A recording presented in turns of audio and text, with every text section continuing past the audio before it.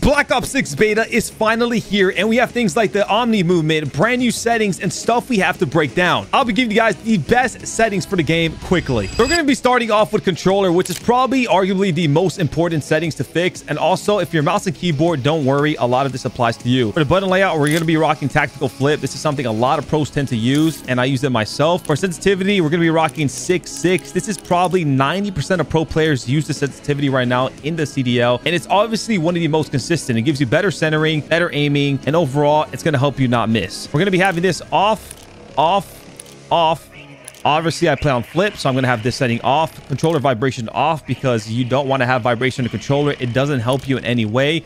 Now, let's talk about dead zone input. So this is very important, especially on the left stick. So left stick minimum automatically to 1. This is obviously the stick that you move with. So having a lower stick dead zone is completely fine. On the left stick max, we're going to be rocking 60. I usually like to play between 50 or 60, but 50 might be too sensitive sometimes. Your movement is going to be more responsive. Your left stick is going to be more responsive as soon as you move. And on top of it, your max, as soon as you move it a little bit, it automatically sprints to the full capability. So overall, it's just going to be more responsive. Your movement is going to be better, and you're going to notice a pretty big change when you lower these two. For your right stick minimum, I like to put somewhere between 3 to 5. 5 the highest usually, and even like 2 to 3 if you can go a little lower. It just feels like you have more control of your stick. It's going to help you aim better. At default, it automatically sets it up to 15. Do not play on 15. Don't even play on 10. It's hurting your aim. You're going to want to go down between highest like 5 or 6 if you have really bad stick drift. But even then, you can control stick drift. Don't think too much about it. Right stick max, do not touch this. Leave it at 99. This will hurt your aim sometimes more than helping it if you lower it. Left trigger and right trigger 0. As soon as you push them down those triggers, obviously responds very quickly. For the aiming, you do have a sensitivity multiplier section. So if you're wondering like, how do I lower my sensitivity multiplier? Well, it's going to be right here. It's kind of different compared to other games. So you can lower it down right here if you like to. And then obviously you got aiming advanced settings.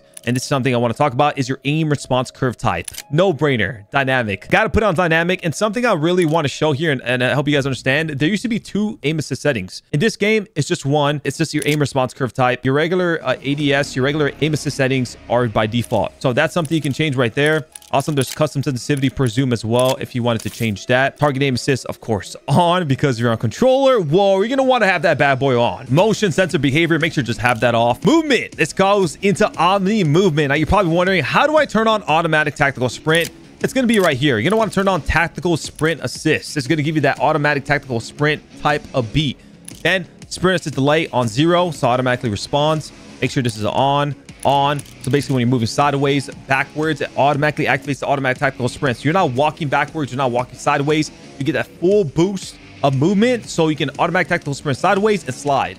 You know what I'm saying? So that's how you hit them with that movement, that ish. Mantle assist, I like to have this off because at the end of the day, man, you do not want to be mantling on a lot of random things, especially when you're jumping around, when you're fighting in gunfights. Usually you do not want the mantle assist. So that's off. Crouch assist off. Automatic airborne off. Again, you don't want to be automatically mantling, and especially when you're mid-air, it's going to hurt you most of the time. That's going to help you. Slide dive behavior. You almost got to have this on hybrid. If not, I recommend slide only. But in general, hybrid gives you that super good response when it comes to sliding and diving, which you can use very well in Black Ops 6. Diving is actually pretty damn good in this game compared to MW3 where it wasn't. So you kind of got to get used to hybrid. It's quite difficult to get used to. I myself just got used to it today, but hybrid is key, especially to use the movement to its full capabilities. So auto peek, door peek off. And let's go down to movement advanced settings just in case you have some questions. So I have this on toggle, off, on.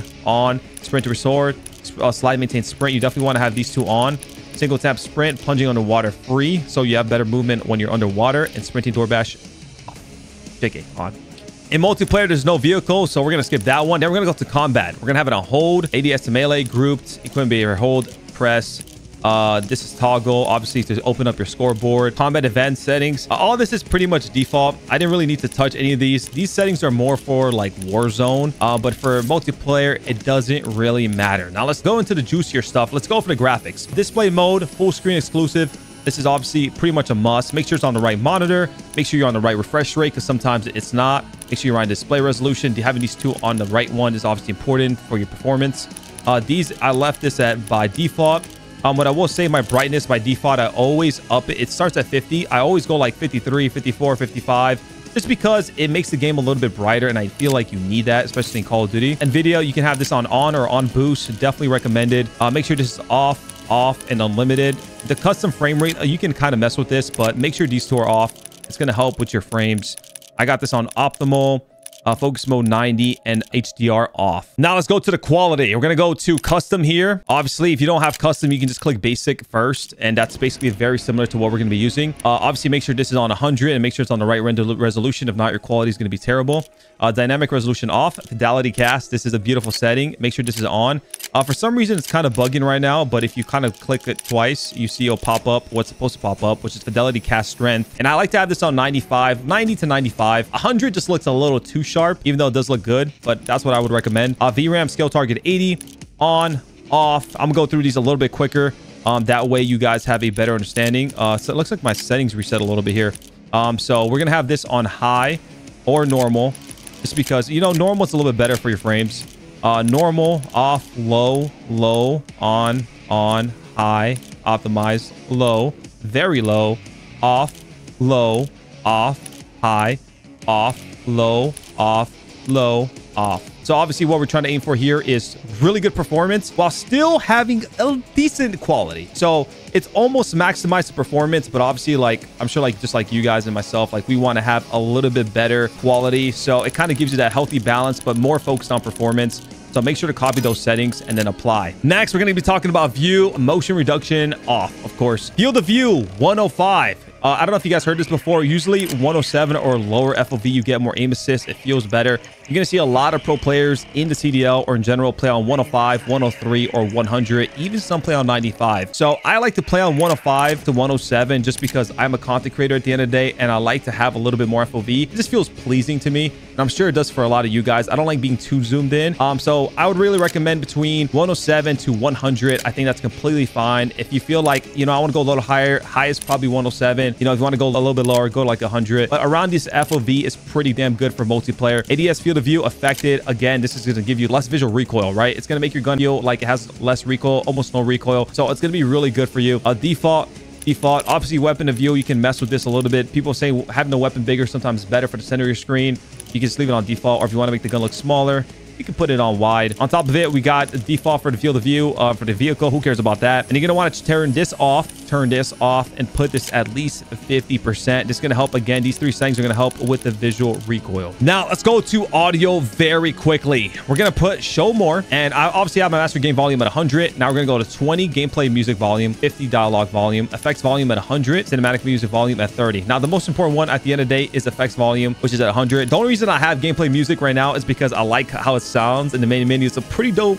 music, and it gives me some hype. And obviously, usually I just have this off, and cinematic music, I usually have it off. But for the beta, we're leaving it on a little bit. But make sure you have these. Obviously, I have home theater, but this is completely different and depends on what you're using, what feels the best for you. Obviously, you can put like speakers, headphones. I think the two other good ones are headphones or headphones-based boost. If you're not using home theater, those are two good if you feel like you need more sound. And all of this, and then obviously turn this on to reduce tinnitus sound. This is also going to help us hear stuff better when, you know, there's a lot of stuff going on. I almost said the S word. Oh, hello there. Oh, I'm flat. And now we got to break down some stuff in our interface that I really want to talk about. That's actually quite important. So don't leave just yet. So obviously, if you want this to show your FPS counter, you go over here, show your FPS counter, server latency in the top left, whatever it may be, you know, whatever you're looking for. It could be GPU stuff. It depends on your console or PC. The FPS counter for me is really beneficial and it kind of lets me know how my game is performing, my PC is performing on certain maps. So for here, that's the main thing you want to know. But let's go to this. You kind of don't need this. So you can have this off.